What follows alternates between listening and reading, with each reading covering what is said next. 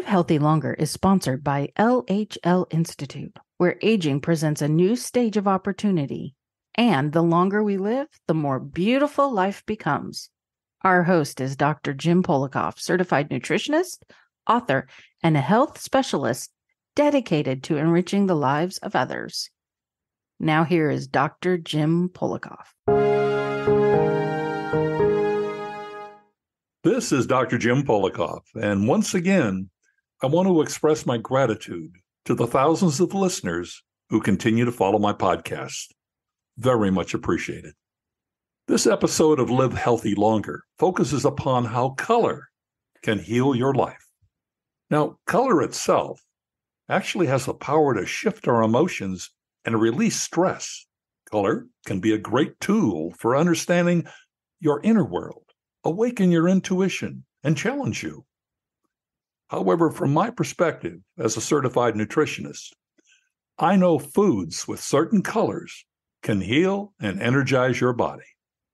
Yes, now most of you are aware that certain fruits and veggies have properties that provide your body with nutritional benefits. But did you know that a specific color can actually target the healing of a specific disease or ailment? Having said this, there's no one better qualified to explain how color can heal your life than Dr. Deanna Minich. Yes, Dr. Minich is an internationally known scientist, author, and teacher. She's also president of the American College of Nutrition, an originator of the Rainbow Diet, 21 Days of Creativity to Change Your Life. Welcome to Living Healthy Longer, Dr. Minich. Why, thank you. Thank you for having me, Dr. Jim. All right, no problem. In any case, I understand as a teenager and into early adulthood, you encountered a myriad of personal health issues. So this led you to wanting to learn more about your body. Tell us about that period of your life. Oh, it was tumultuous. I guess, what teenager doesn't have tumultuous times? But for me, I grew up in a home with, I would say, very strict, very restrictive parents, and perhaps a little bit more than normal. My father was a Chicago police officer, and my mother was really into health and nutrition.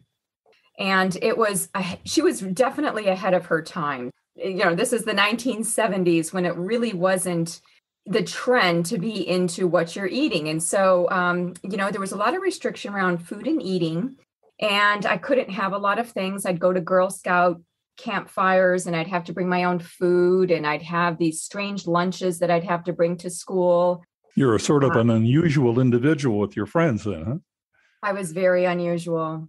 Although now I look back thinking that, wow, my mom did something that was really revolutionary. And I thank her for it now. And I'm really glad that she did those things. But at the time, I was, I am a bit of a sensitive, emotional person, and I think that it affected me emotionally.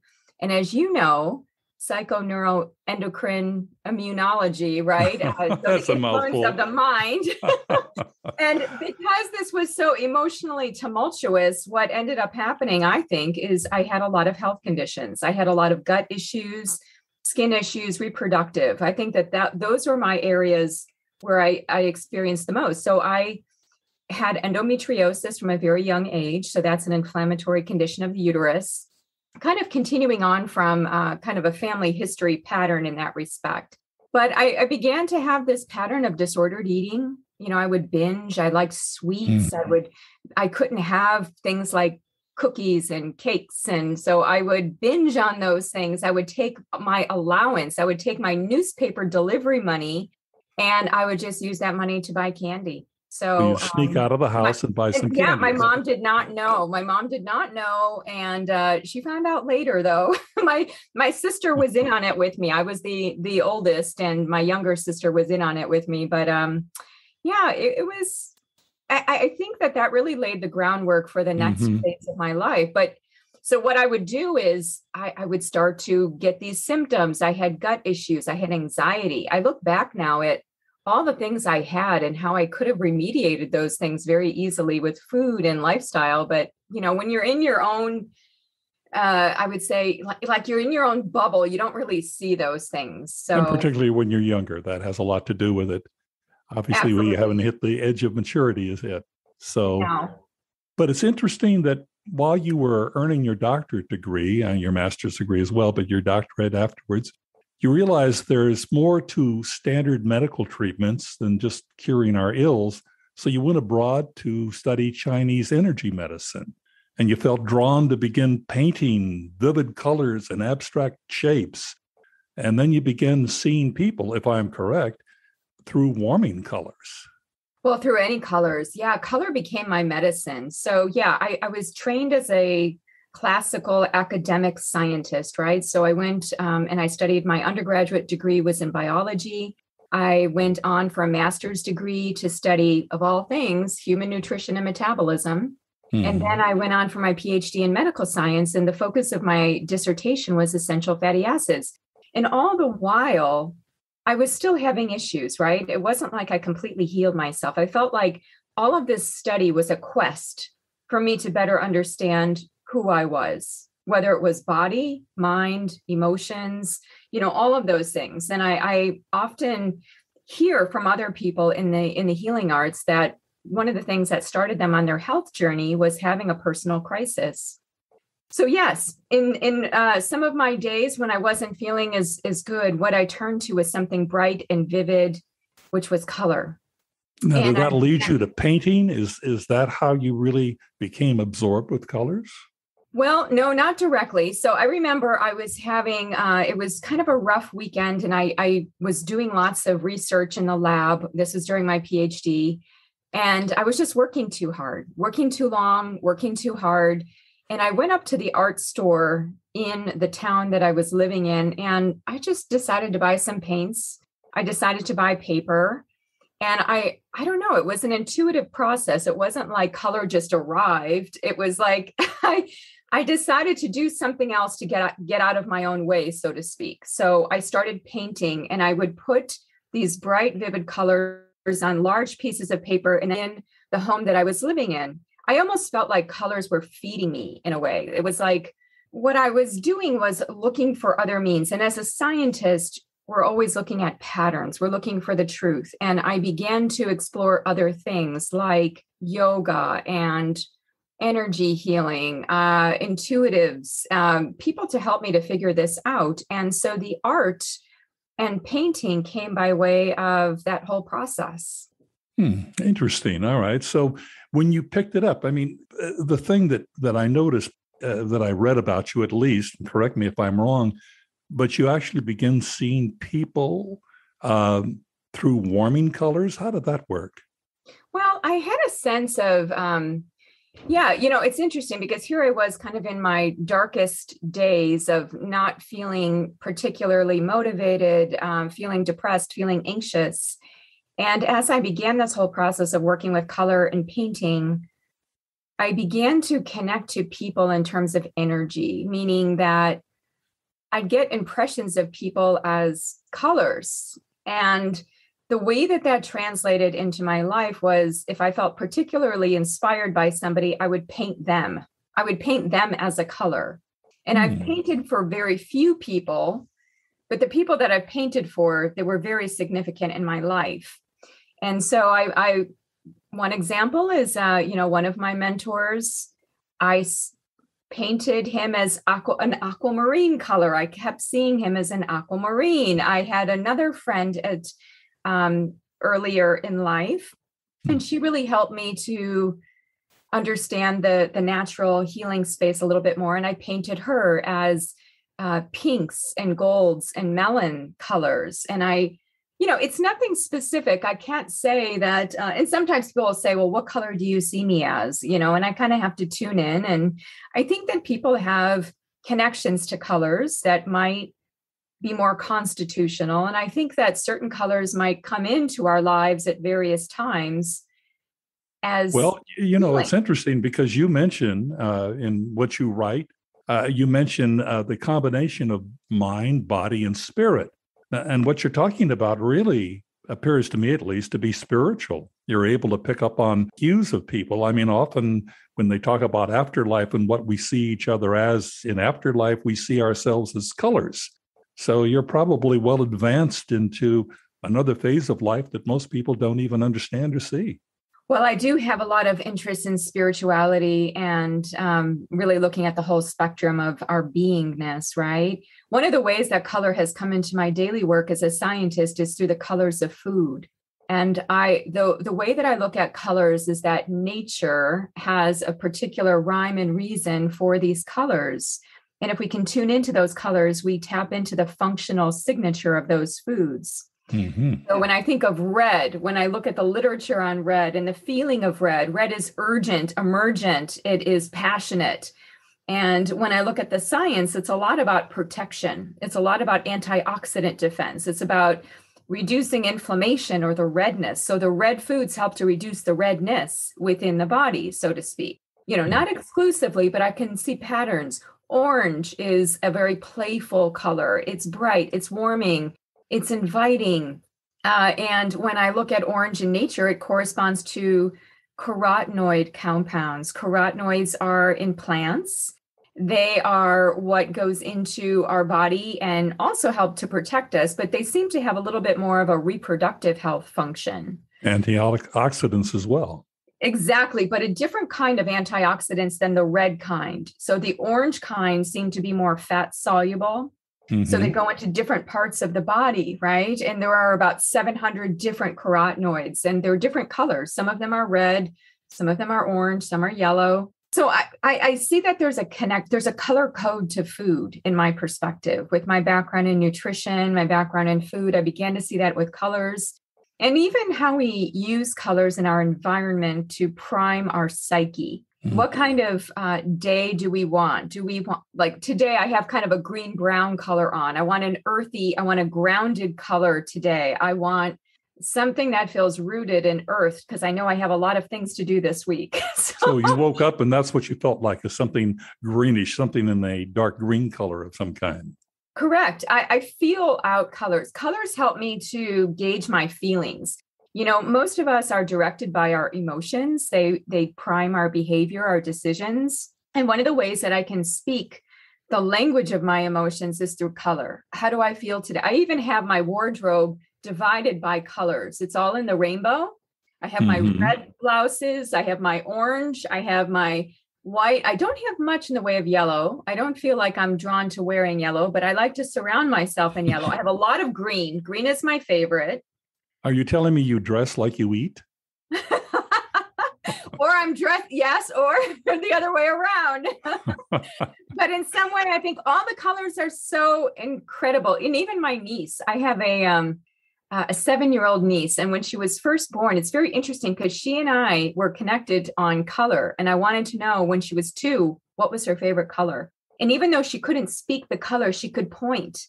She liked purple. She would wear purple. She preferred to wear purple. She would point to purple. It was like I was communicating with her through color.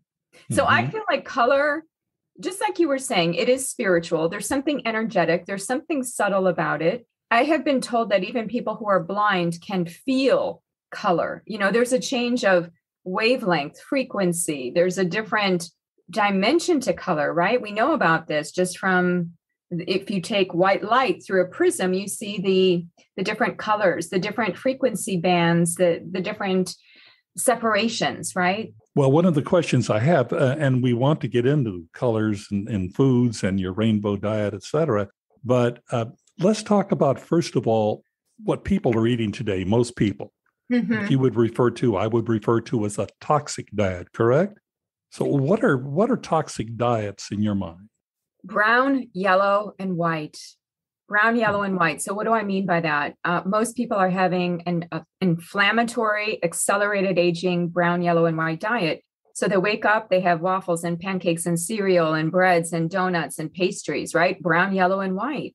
These are foods that are devoid of nutrients that help to feed our vital force within, right? So if the food is processed, we're just giving that energy to the body, right? And we're just getting that quick blip of energy and it's gone. It takes more from us than gives us.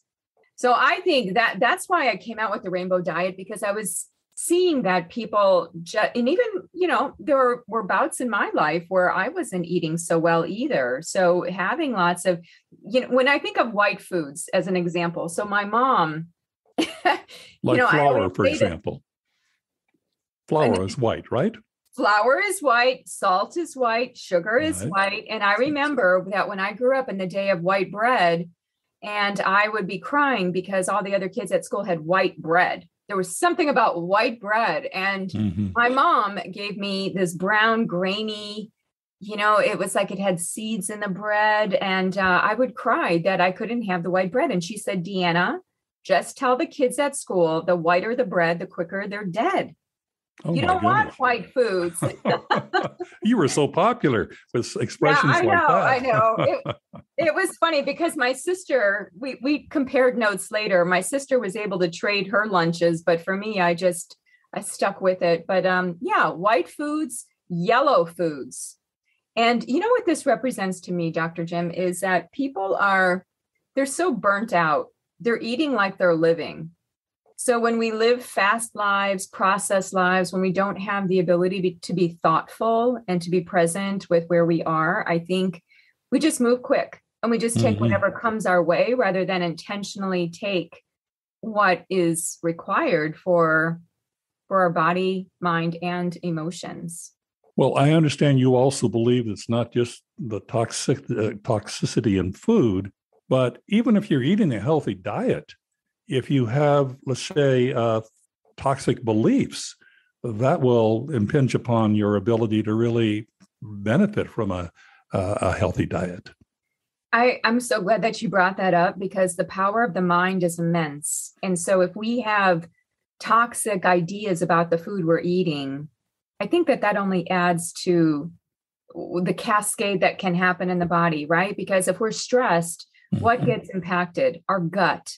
And if our gut is impacted negatively, then we can't digest. We can't digest and rest. We're going to be on fight or flight. So now we have inflammation entering in just through our mind. So that's why sometimes when I can't be kind of on track with all things and I'm traveling, I try to settle into my mind. I try to remember to set an intention with my meal, have gratitude, be slower in terms of not eating fast, focusing more on the how of eating than on the what, and just do the best. My mom was also, I must say, she was very spiritual. I didn't mention this, but one of the things that catalyzed her connection to food was her connection to her faith. And I was raised Catholic, and one of the things was we always said grace before we ate. And so, yes, bless us our Lord for these thy gifts. The whole yes. thing, exactly. Right. That was the one. Yeah. That was the one. And we would say grace. And I think about that as an adult of how beautiful it is, irrespective of one's religion, just to have a pause and to give thanks, whether it's to give thanks to the animals, give thanks to the plants, give thanks to nature, give thanks to the farmers, give thanks to everybody involved, right? I think it's so important to come from that place before diving into the food, right?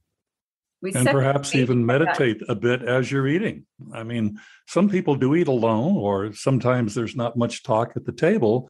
It almost, gives you an opportunity to slow down and think about things and contemplate. And obviously your food is digested more easily. Agree. And, now you mentioned Chinese medicine. Now, one of the things, I didn't study it outright, but I just, as an interested person, I was curious. So I read a lot of books, and I read a lot of books on Ayurveda, which is the East Indian form of medicine, right? And I was seeing that in these traditions, there was so much focus on how we ate, the elements of what we're eating, earth, air, water, fire. So when you sit to eat, it's like coming into that alignment with the elements, with life. I mean, it's really pretty amazing to think of how we eat food and how often we take it for granted. Mm-hmm. And how often we're in a hurry when we're eating. And of course, that's as bad food. Yes, because it hurries along that digestive process. We're not chewing well, then we put more burden on our digestive tract. And now you had also talked about the toxic diet. One of the aspects I'm not addressing, but it is something that I do focus on when I'm teaching health professionals, is the toxicants in the environment that are circulating that make their way into our food, air, and water. Mm-hmm. I'm glad you brought that up. Yeah, so that's a whole other realm, and that is more the heavy metal components. So things like mercury and cadmium and lead. Then we think about things like plastics and phthalates and parabens. We think Well, about it's in our soil too, obviously. And that's obviously where our food grows, much of our food. yes, correct. And so now we displace the important things in the soil, like the microbiome of that soil or the minerals. Lately, I've been really intrigued with minerals. So minerals like calcium, magnesium, iron, selenium.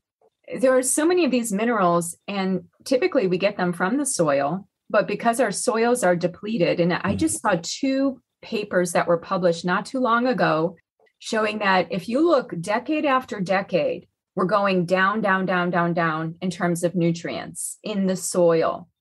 And just like you said, we're replacing with these toxicants and other things that are landing in it just by way of being in the air, being in the water, it comes down. So it's we all need to pitch in.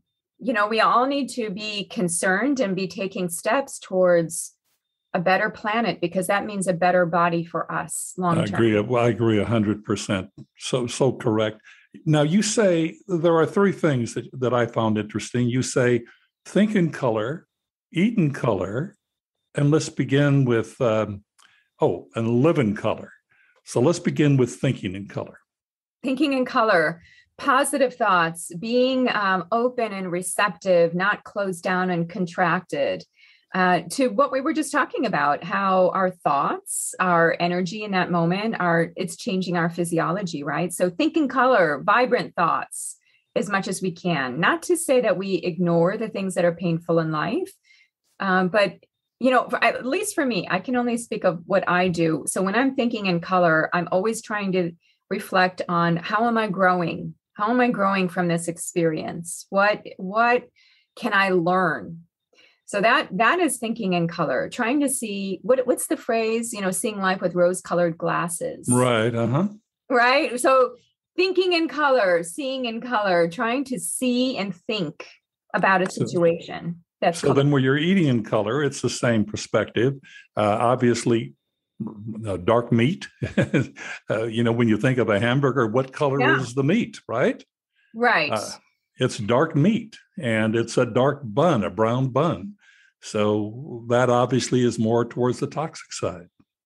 Yes, it's not balanced. Correct. And not to say that brown and yellow don't have their merit, but it's imbalanced. It's not harmonized with everything else that we need to take in. So if we let's just take blue-purple foods like blueberries and plums and blackberries. A lot of those grapes, yes, the grape skin, high in resveratrol. If we're missing those foods, we're missing out on what they can do for the body, which if you look at the literature, primarily we see a connection with the brain, with the mood, with cognitive health, with memory, with learning. So then we have a gap. So it's not that brown, yellow foods are bad, because I don't want people to think of them as bad, but what if there was an avocado on that burger? It could change the whole dynamics of that burger in the body if somebody chooses to eat that burger. And now where does that come from? There was actually a study done by Dr. David Heber at UCLA some years ago. And I always go back to this study. I love his work. He's really into color as well. And he did this study where he had people eat a hamburger. You could see how the inflammatory cytokines went up in the blood after the meal. So inflammation went up. But when you put half of an avocado on that burger and do the same study again, it flatlines the inflammation. Well, that's very interesting. And I'm happy to know, at least I stopped eating hamburgers years ago because I find that veggie burgers are just as tasty if you do them correctly. And I almost always have a veggie burger with a slice of avocado.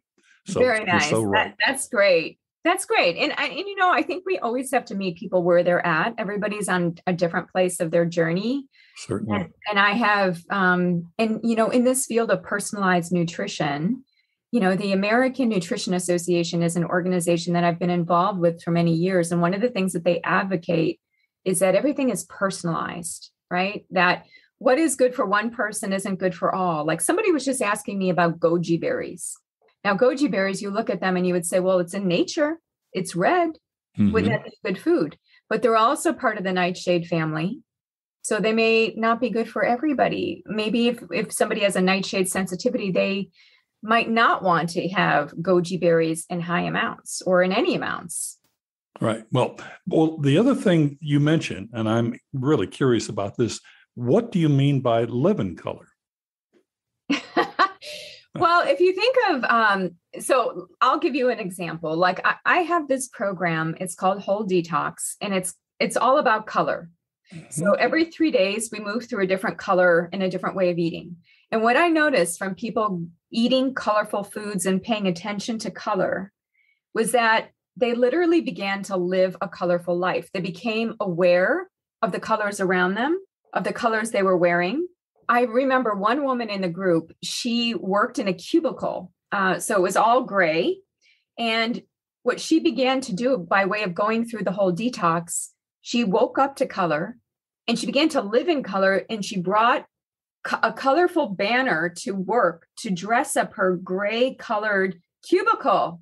There was another woman who had this smoky gray kind of sofa at home. Mm-hmm. So she changed up her living room. She began to live at home in color. And if I think of, if color is so powerful on our psyche, right? Our psychology is changed through color. Then to think about the rooms that we live in, to think about the clothing that we wear to get a certain response. What about the car that we drive in? What about what we see every day? And often a drab color has something to do with your somewhat drab personality. And people wonder why they feel a bit drab about things. But I understand what you're saying. Yeah, I think it all adds up. And some people don't even realize it, but they are drawn to certain colors. And I know for me, the color that you are drawn to is bringing something into one's life, some kind of recognition, awareness, and maybe even healing. The color that we are least drawn to is perhaps one that also needs exploration. So just to give you an example, and I'll ask you what your favorite color is.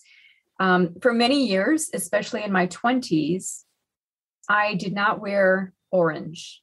I couldn't wear orange or pink. I didn't like those colors at all. They were too feminine for me. They just felt too playful. I wanted something more scientific and navy blue and beige and white and black and brown, something more, I don't know. It just had to feel a little bit more scientific.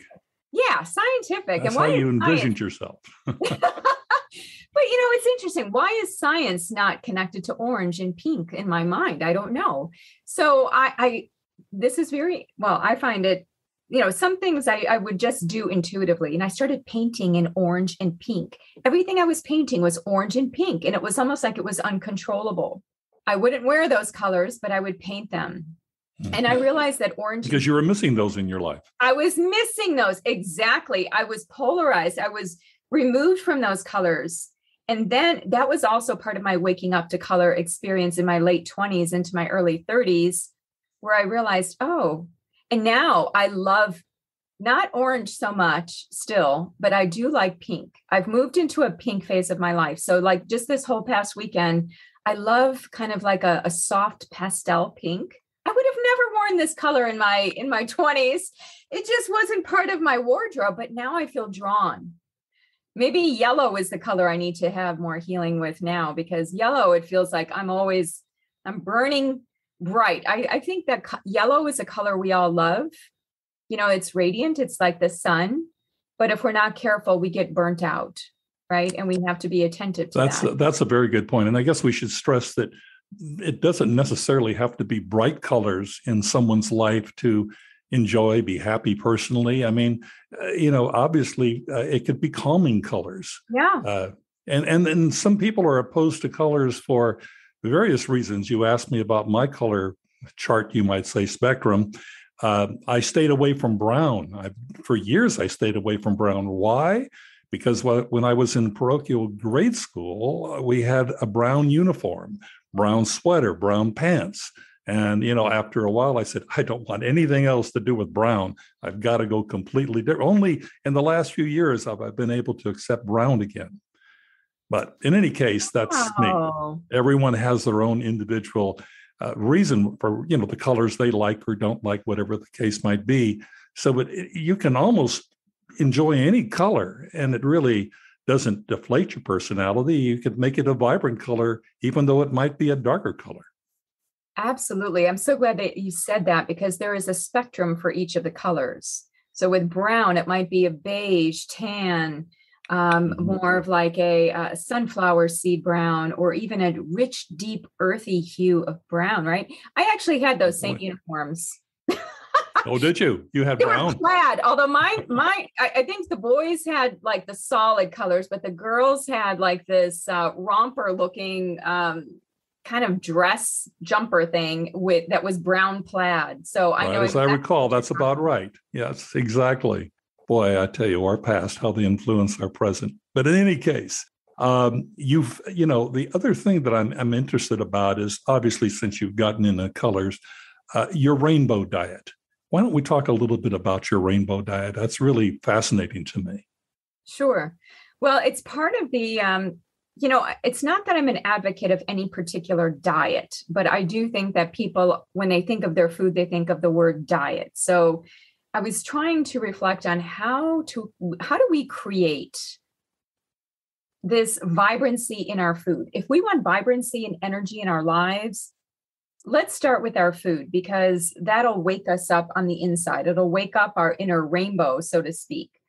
And because people are having a lot of brown, yellow, and white foods, 8 out of 10 Americans have a gap in phytonutrients and colors. And I do think that regardless of how people eat, whether keto, paleo, vegan, vegetarian, whatever people want to call themselves, the common denominator through all of us is plants. Plants, True. To me, are a divining rod of intelligence from nature. So when we eat plants in our environment, it has compounds that help our bodies to function better. It can help to modulate the body better. So it doesn't matter how we eat. Even if we eat a lot of plants or a little bit of plants, there's something about plants. And I do think that they're very helpful in our healing process. And as a scientist, if you look at the literature that's been published on nutrition, we can arm wrestle dairy, we can arm wrestle meat, we can arm wrestle soy. I can find as many studies to support as I can to say that you shouldn't eat certain foods. But when it comes to fruits and vegetables, it's pretty, there's no arm wrestling going on. It's pretty solid data. Well, there's a real balance. You have your green leafy vegetables, you have your vibrant, bright fruits. I mean, it seems to be a harmonious balance there. Exactly. And, when a plant is stressed, that could be a good thing for us, because if they don't have insecticide, pesticide, herbicide, they have more stress in their environment, which makes them make compounds that are better for us. Whereas if an animal is stressed, that leads to compounds in that animal's body that aren't potentially so good for us. So stress to a plant can translate, and that's why we have organically grown food. Why is organically grown food better? Is it because it doesn't have insecticides, pesticides, and herbicides? Well, yes. Mm-hmm. It also has different other stress-related metabolites that plant has created that can be good for us as humans. It's interesting. Now, as part of your rainbow diet, you discuss your 7 systems of full spectrum health. So that ties into the rainbow diet, correct? Correct. So when somebody looks at the book, The Rainbow Diet, what they will see is that there's a questionnaire. There are questions that go through each of those 7 systems. So what I did was I took 7 colors, connected those to the 7 body systems, connected those 7 body systems to certain groupings of food, one of which is the colors of food in each of those categories. So when people do the rainbow diet, what I'm hoping is that they're waking up to thinking, oh, number one, I'm not eating the rainbow, or I'm eating the rainbow, but not the kind of rainbow that I really need. So not the candy. I'm not talking about the artificial colors. I'm talking about nature-made colors, right? So not the dyes and not all of the synthetic agents that make things. In fact, you can already see that color is such a powerful force. And that's why a lot of those foods we are drawn to, it's sugar and color, and it just keeps us connected. So it's meant to help people to understand where is their color deficiency. When they do the questionnaire, it brings in the body, it brings in how the thoughts are, and it helps to get them better on track. And what people can do is they can read each of the chapters on each of the colors, or they can just dive right in and say, okay, 7 days in a week, 7 colors in a rainbow. I'm going to focus on first day is red colors. I'm going to see how that feels. Second day is orange. Third day is yellow. They can do a little mini rainbow diet. So people can choose whatever color sequence they want. Absolutely. It's all an individual choice as opposed to be regimenting to a certain diet. Correct. And one of the other parts of this to bring out is the art of eating. So often we think of the science of eating, the fear of eating. I think about my past. You asked me about how I grew up, a lot of restriction with eating. A lot of people have a lot of fear when they're eating. They think, oh my gosh, does it have gluten? Or will I feel good after I eat this meal, right? A lot of fear. What I'm trying to do with the rainbow is to bring in the art, the play, and not so much the head, but the heart. I do think that the heart of eating, if we can connect to it emotionally in a fun way that includes color. And if you think about color, Dr. Jim, if you think about kids like color, teenagers like color, adults can connect to color, older adults can connect to color. So I can have an 85-year-old talk to an 8-year-old and they can talk about color. And even though there may be a certain diet that's out there that's more complicated, the rainbow is simple. It's the common denominator for everybody, whether man, woman, child, elder. I mean, I kind of feel like I'm more into the unity of eating rather than the division that comes across with all the diets. I like that, the unity of eating. And you talked about color. I mean, it's all part of our heritage. I mean, you go back to what influences us as children. Oftentimes Disney movies, Bambi, Snow White, and they were all very colorful movies, all with a wide spectrum. If you look back at those movies, we were influenced by that. And that's always been what we consider to be the colors we love. Absolutely. I think of the movie Wizard of Oz, right? Where yes. We go especially when it was colorized. Exactly. And how powerful that was. And right. I don't even think we realize how potent colors are in our everyday environment. So if we're driving a car, we've got the stoplight system, right? Mm-hmm. Red, stop, yellow, yield, green, go. We have a stop sign. We have nature with a lot of green. We might have the ocean that is blue. We constantly have color inputs that are informing us. And, it's interesting because I do ask people, well, what colors are you drawn to? Many people are drawn to green and they tend to eat green foods. That doesn't always work out, but it's just interesting that you had mentioned warming colors before. So when I think of warming, it's red, orange, yellow. Cooling would be green, blue spectrum, purple. And people tend to like those cooling colors a lot, is what I have found. Well, and I love your concept of color. And I do want to point out to our audience that when you're talking about the 7 spectrums of color, they really need to go to your website to understand this, because on your website, you have a chart that actually shows this. So I want our audience to pay special attention to your website, which is DeannaMinich.com. And your last name is spelled Minich. So that's DeannaMinich.com. And when you download it, when you go to this, you can download that chart. And when you download the chart, you know exactly what Dr. Minich is talking about. So I think that's important. And I was also going to point out, just in case you don't have a pen or paper handy, our audience knows very well to go to our website, which is bodymindsoul.podcast.net. And you go to that and we'll have also all of Dr. Minich's information there. So one way or the other, you have to see this chart to really have a comprehensive understanding. Yeah, the chart, you're right. I do give that away for free on the website. It's just a downloadable PDF. It's also in my whole detox book. It's my operating system. It's how I think, right? To think of each of the colors, how it connects to the anatomy, how it connects to physiology or function of the body. What are the foods? How do we live? And so when some people do the questionnaire, let's just say that they come out where the yellow part needs some healing, right? And so what I do, if you're wondering, like, how do we go from the chart into making a change? Because it's nice to have a pretty chart.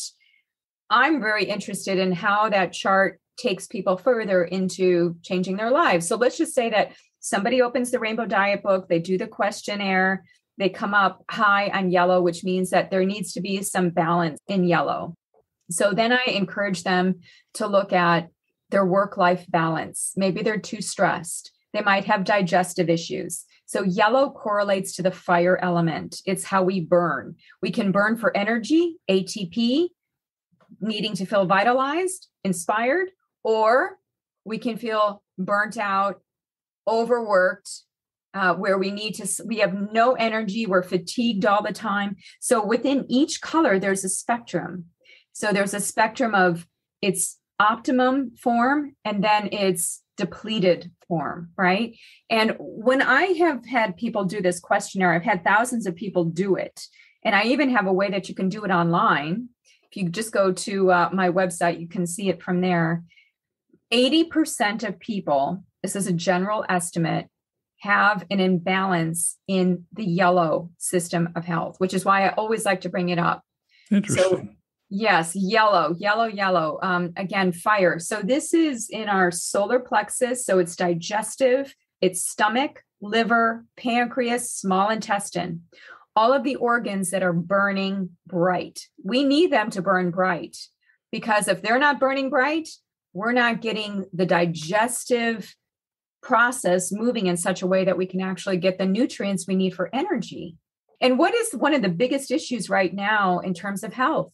It's gut issues. Mm-hmm. So many people that now they're waking up to being bloated, gas, pain, reflux, Exactly, constipated, whatever it is. There are so many gut issues. And if our gut's not right, our whole being's not right.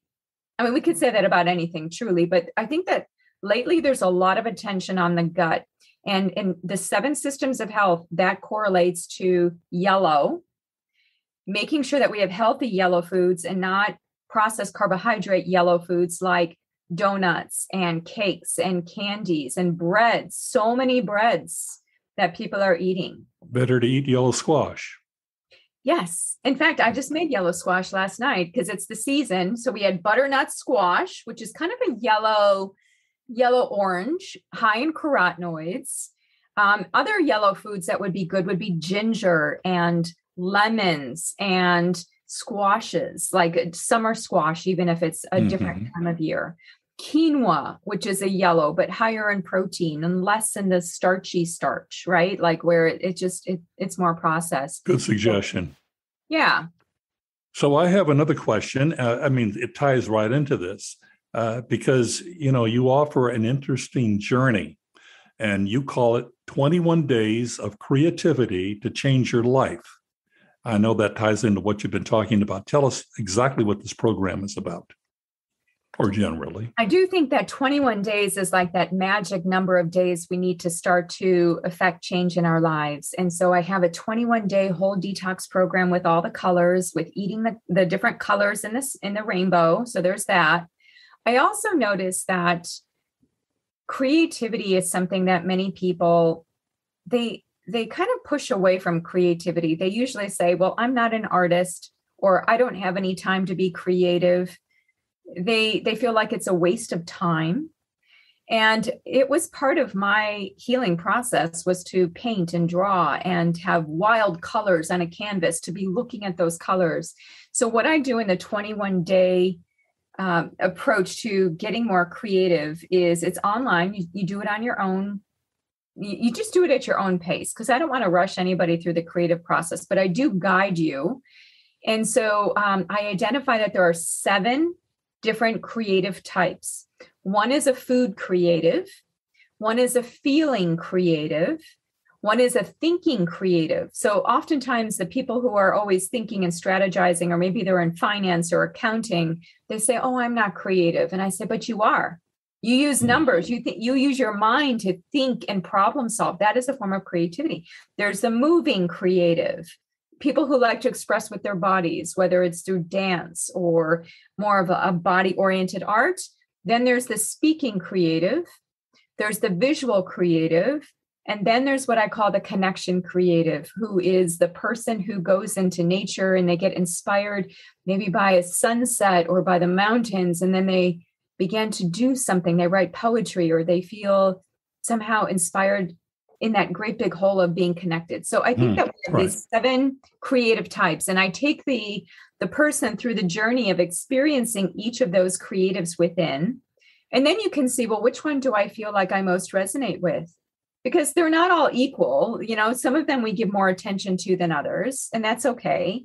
But the goal of that program is to bring out our creative abilities, and creativity is connected right there with healing, in my opinion. Within a 21-day period of time.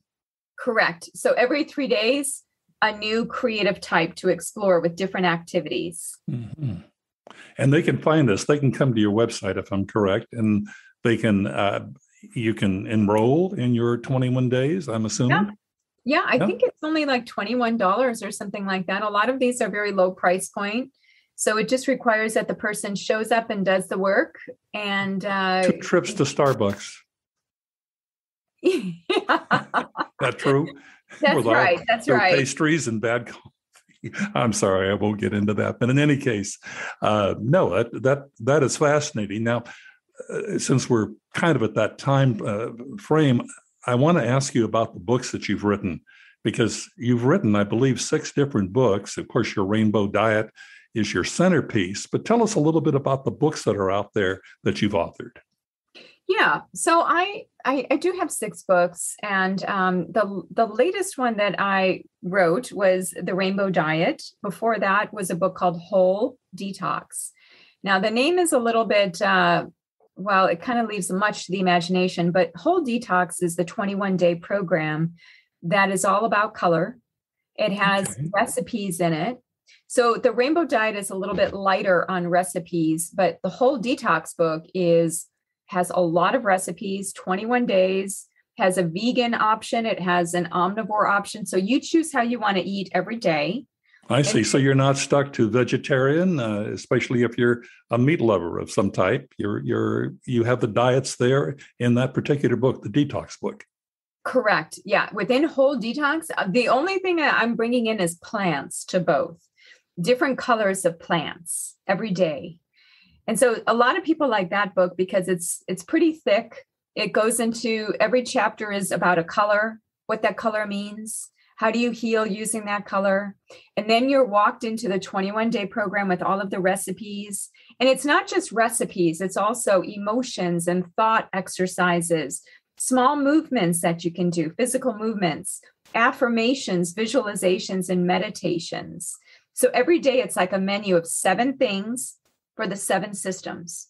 Well, I'm sorry, I didn't mean to interrupt. I wanted to say that also on your website are the books that you've mentioned. And also our audience needs to know they can find the same information on our website because we're going to be sure to publish it. I think it's so important that we know. But now we're looking at a time factor, unfortunately, as always.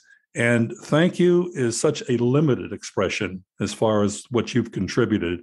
I mean, there is such a wealth of information. When I went to your website, I want to go back to it again and probably again after that because there is so much there.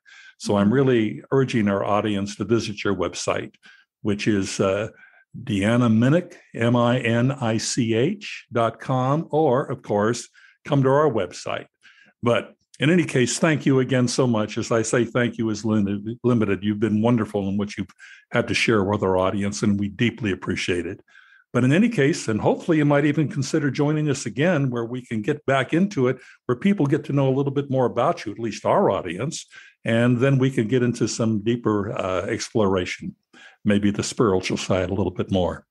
That'd be lovely. Thank you so much, Dr. Jim, for having me. It's been great talking with you. I can tell we're on the same page. We're on the same wavelength. We certainly are. And again, remember her informative books and what she has to offer. She's also has blogs on there. It's Deanna Minich, MINICH.com, or come to our website And in any case, I'll be right back after this break with an answer to the question, does an apple a day really keep the doctor away? I'll be back. Thank you.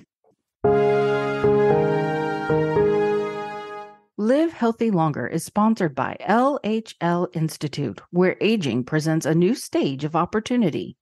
And the longer we live, the more beautiful life becomes. Our website, jamespolikoff.com, contains links to information about Dr. Deanna Minich, as well as her detox program. But as important, our site also has a great selection of outstanding informative podcasts, as well as health-oriented blogs written by Dr. Polikoff. Again, please visit jamespolikoff.com. That's James, Polikoff.com. Now back to Dr. Polikoff. Speaking again of colors, whether it's red, green, or multicolored, does an apple a day truly keep the doctor away? Well, judge for yourself. Apples contain high amounts of polyphenols. These are natural chemicals that play vital roles in promoting health and reducing chronic disease. Eating apples is linked to helping to prevent heart disease, cancer, even diabetes. And apples may also help with weight loss, as well as improving gut and brain health. To learn more about healthy foods, come to our website, jamespolikoff.com. Read some of my blogs, which can shed some light on eating better and healthier. And please tune in to a new podcast episode every week. This is Dr. Jim Polikoff. Thank you for listening. And please remember the words of Voltaire.